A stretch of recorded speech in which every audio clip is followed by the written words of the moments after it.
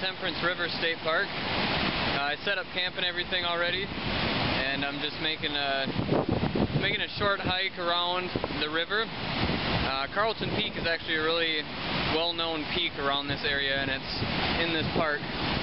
So it's about a 4-hour round trip, it sounds like, and it's like 6 o'clock right now, and it looks like the last mile is about 800 feet of elevation. So that's a little bit too much for that late at night. I think I'm going to do it tomorrow. Turn the camera around and show you what I'm looking at though. Temperance River right in front of me, and there's a deep, deep canyon. You can see the water down in there.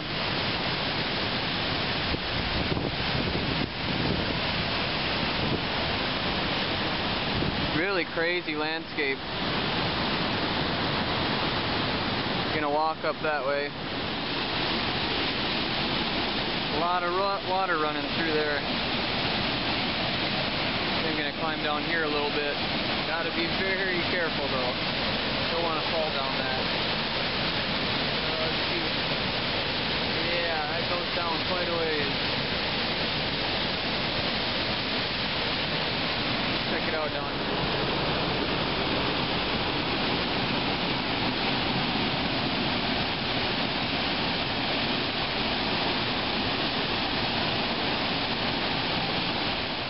That's the 5th substantial waterfall in the last not even half mile.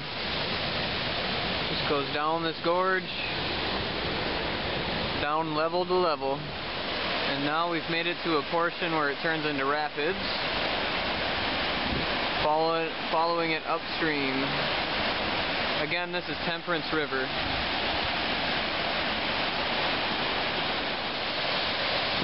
And she's opening up a little bit. Still rapids, but I think it's going to be a calmer river upstream.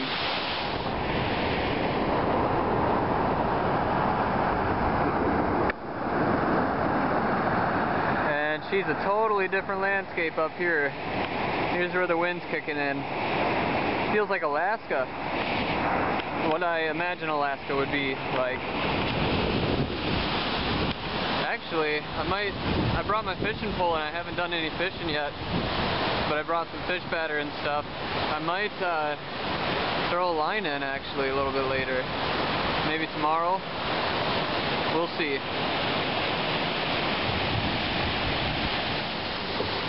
Alright, we're back to some of the rocky stuff.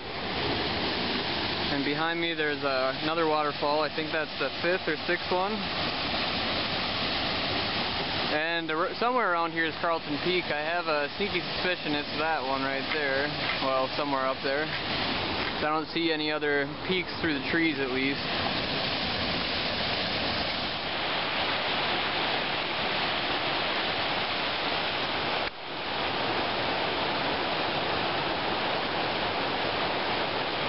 Sometimes you're just in the perfect place at the perfect time of day.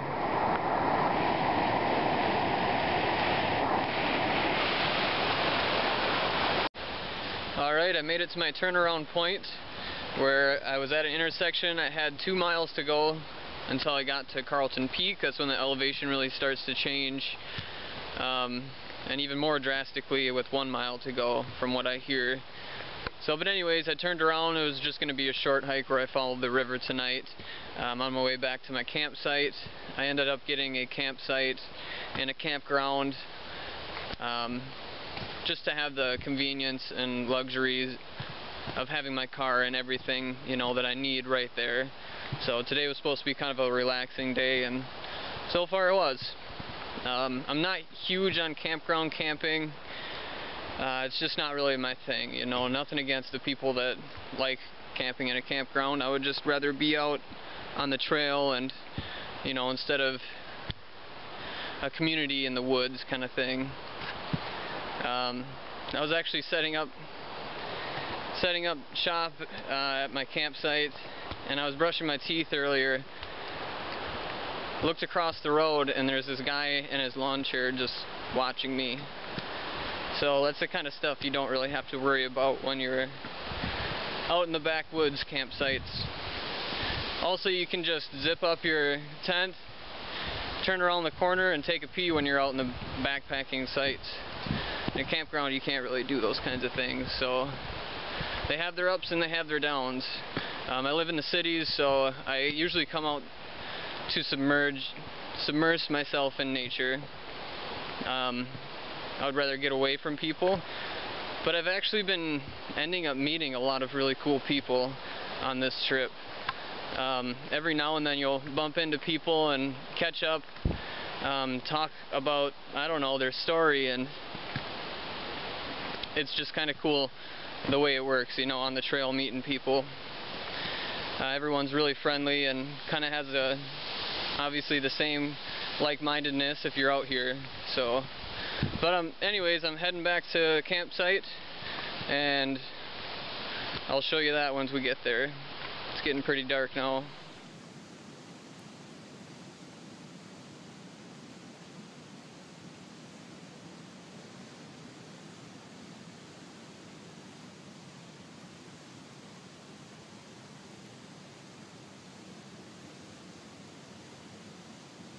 Look at this little dude just mowing down. Getting ready for winter, I guess. Better thicken up, huh? Yeah? The squirrels and chipmunks are very friendly. They're not scared of humans at all up here. Well, another night on Lake Superior and a full moon. And I'm literally on Lake Superior. You can hear the waves on the shore right now. Try to get my flashlight down on the rocks so you can see. I've never seen rocks like this. Really cool. Just been sifting through these. It's all this talk about agates. I don't know how to identify them, but there's a place to find them. I bet they're in here.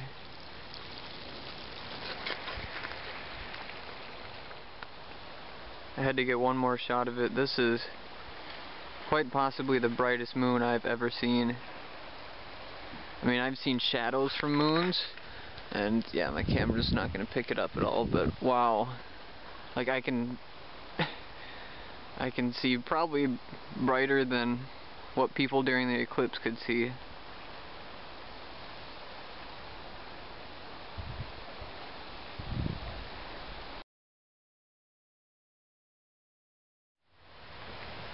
Well, here's my campsite at Temperance River. Obviously got my car there, solar charger charging. So far, nice and sunny. So I'm making breakfast this morning.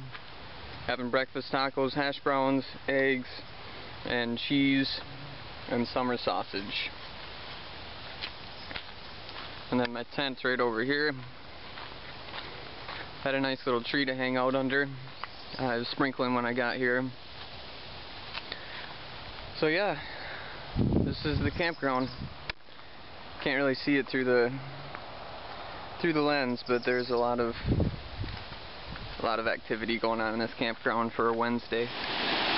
Alright, this is the end of Temperance River. On a bridge that goes over it right now. Lake Superior. Gonna go play some tunes down there.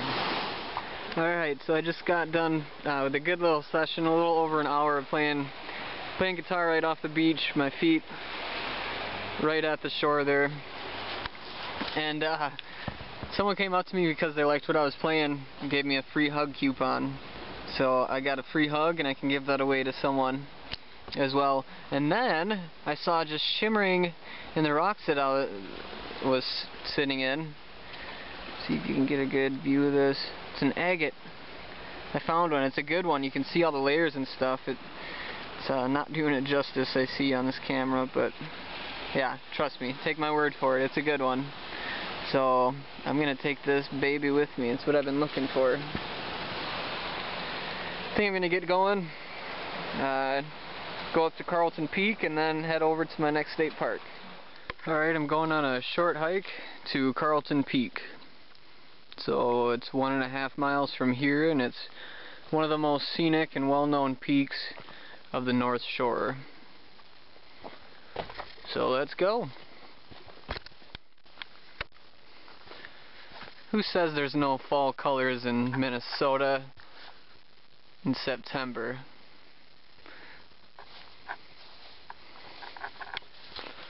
She's a muddy one. And so begins the upward journey. She's gonna be a doozy. And there's some darker clouds coming overhead. I don't even pay attention to what the forecast says anymore. It pretty much always rains at some point of the day, whether it be for 5 minutes, half an hour, a few hours. It always rains up here, so I brought my raincoat just in case. So it's a pretty cool rock wall I just came across on the trail. It's kind of leveled out a little bit now. You can see tons of trees. Well, I've made it to the point where it goes up to the summit.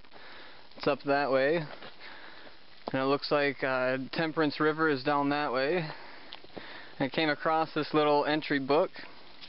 So I've started reading it, reading a couple people's. It looks like so far I am the 4th person today to enter in it. So wrote my little entry and left my card for my music, and I think I'm gonna hike up. Here it is, the one and only Carlton Peak. Wasn't too bad of a climb. Lake Superior is over there. If I get up this rock, we'll go to the top and see a good view of Lake Superior. Kind of sitting on this. Well, I'll show you what I'm sitting on. There's a lot of these like post outlet things. I don't know what they are, but a lot of them up here, up there too. Just gonna sit here for a little bit and kind of enjoy the scenery. Just making my way around till I get to the top. Just getting different angles here.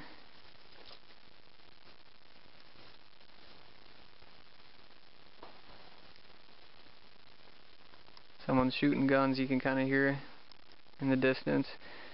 And you can actually hear like people talking down there too and stuff. Really surprised how much noise travels when you're in such a quiet spot.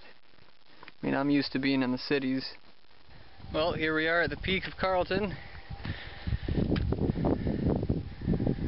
And it is pretty nice up here.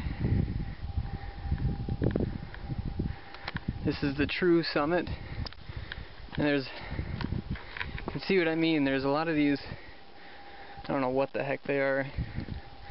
Be interesting to find out. Maybe it's stuff they used before this was national forest land. Maybe it was for, I don't know, getting the rock. Anyways, pretty nice. You can see it's a cloudy day today. So I think I'm gonna climb off this mountain and head on over to George Crosby, Manitou. There's tons of backpacking sites on there, so I don't think I'll have a problem finding a site there, and not to mention it's Wednesday right now, so it shouldn't be an issue. But here we go.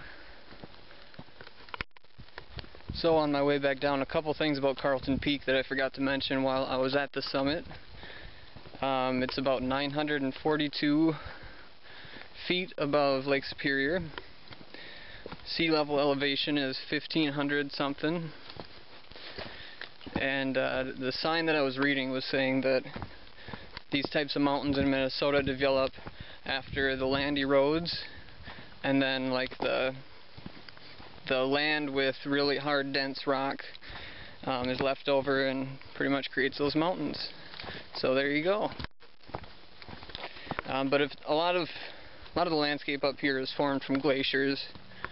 Obviously everything running into Lake Superior and stuff is all from an, I don't know, 12,000 year ago ice age. So Just making my way back to the car. Just wanted to fill you in on a couple of things that I forgot to mention earlier.